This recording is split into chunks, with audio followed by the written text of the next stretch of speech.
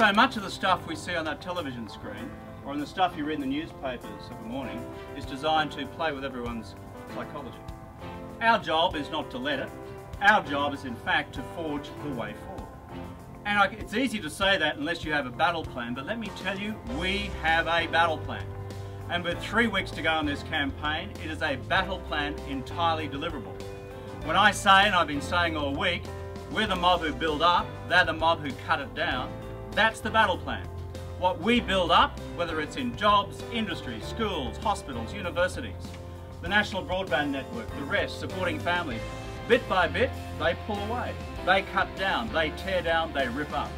We build a house, they pull it down. You know something, friends? We're going to prevail. This is a good message.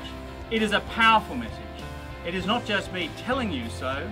The evidence is, from those who research these things carefully, is that it is an effective message because it has the abiding quality of one thing we stand for, which is a bit of truth takes you a long way.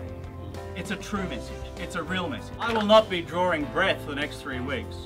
I will be going to every part of the country, every electorate that we are targeting, have absolute confidence that we can and will win this. Can and